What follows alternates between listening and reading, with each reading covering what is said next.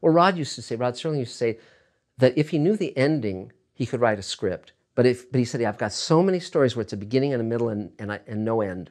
And he said, I can't write those because I don't know where they go. I don't know how they resolve. And so outlining, rigorously outlining, means you know the beginning, the middle, and the end. And because you do not want to get lost in the middle, you know, and or at the beginning or anywhere.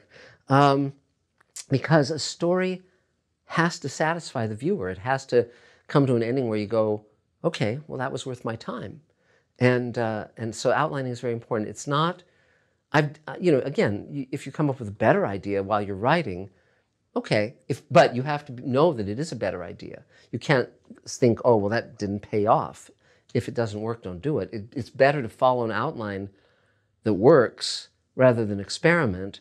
But the more you write, the stronger you get at this stuff, you know?